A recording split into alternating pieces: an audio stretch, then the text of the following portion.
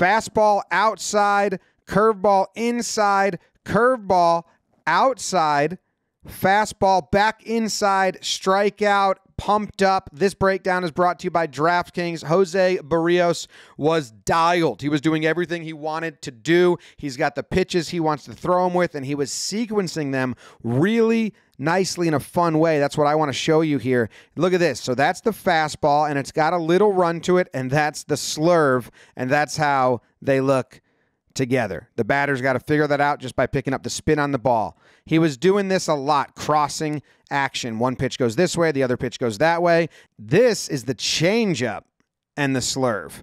That's nasty. So that was the basic of what he was doing to start, is just, okay, that one breaks in, that one breaks out, below the zone, ground ball, one goes in, one goes out, using that access to throw different pitches, using that cross action to confuse the hitters a little bit. Then he started throwing other elements into play, building on the sequencing. All right, here we go. Start the at-bat. High fastball, swinging, fouled back. So you're adjusted to 95 miles per hour, up in the zone. Off of that, he throws changeup low.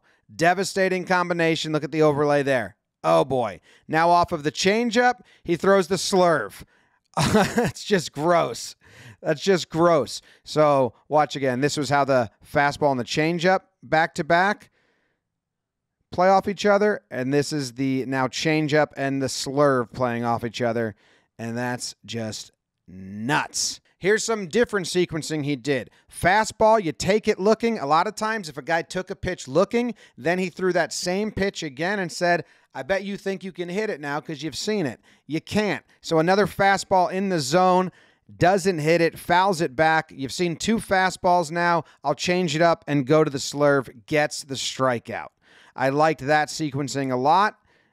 Bam, those are the two pitches. And then I thought he was going to do that again here to the lefty again. He goes fastball. He took it looking, then gets him to swing at it. Does he drop down now for the slider or mixing the change? No, this at-bat, he just stayed with the fastball, but stayed climbing the ladder. Takes, but swings. What do I mean by climbing the ladder? Okay, well, that one's mid, high, higher. He just kept getting him to chase and chase and chase, making him want the fastball, but making it harder and harder for him to hit the fastball. That was pretty cool, too. This pitch, get me over curveball to start, strike looking. So now the batter's thinking, or maybe Berrios is thinking, oh, I bet you think you can hit that now. Well, I'm going to throw it a little more off the plate. Fouls it back. He loves it. Let's put it even more off the plate. Swing and a miss. Nasty. But the Blue Jays decided they were going to take him out because it was a predetermined plan they had. Even though he's at 47 pitches in the fourth inning, they should have probably been like, wow, he's pitching great. Let's leave him in, let him ride this out. Instead, they stick to the plan. Kikuchi gets a ground ball. They can't turn it into an out. Nice play almost. Then walks the next batter to load the bases. And then he's going to get another ground ball, but they're playing the infield in a weird spot. I would have played deep to get the 2-ball. So that leads to a run. And then another ground ball. This one they turn for double play, but in the process of that, a run scores.